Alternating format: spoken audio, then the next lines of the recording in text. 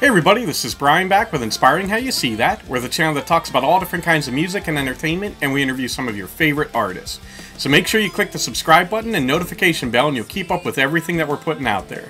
And today we've got a brand new artist spotlight, and I want to talk about a kind of new and up-and-coming artist known as Taylor Acorn. Now Taylor she's originally from Virginia, but she spent a lot of her life in Pennsylvania, so again, another PA talent. She's in Nashville now. And she's got a really, really unique and cool mixture. So, the best way I can describe her, she's a mix of country, pop, and rock. More than really anybody that I've seen. So, probably the best way to describe it is if you imagine like concrete castles with Avril Lavigne and Carrie Underwood kind of put together, that'll kind of give you an indication of what Taylor Acorn sounds like.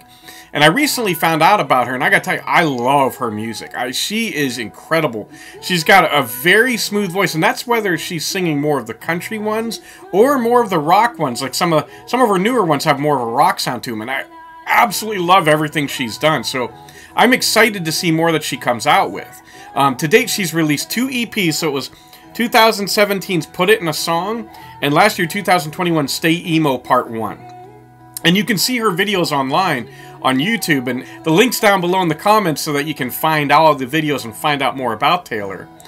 She's done some covers, like she did Your Body Is A Wonderland, and she did Matchbox 20's Unwell, which she does a beautiful job at. Really different than the original from Matchbox 20, but I love it. But even more than that, she's got some outstanding originals, like she's got In My Head, Put It in a Song, which of course was the title track of her first EP. Somebody Else, Left You Instead, and my favorite, True Crime. Again, she's just got that ability, you know, maybe a little bit like Taylor Swift to add to the ones that we talked about before. She's great at really kind of setting the tone and telling a story with her songs. And so, I'm excited to see what more is going to come from her, and I really think you guys are going to like her. So make sure you check out Taylor Acorn. Let her know that Brian and Kevin from Inspiring How You See That sent you, and let me know down in the comments what you think of her. Maybe what your favorite song that she's released so far is.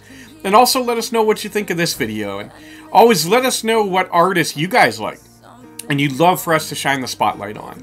As always, thank you guys for spending this time with us. We love you all. God bless. And rock on.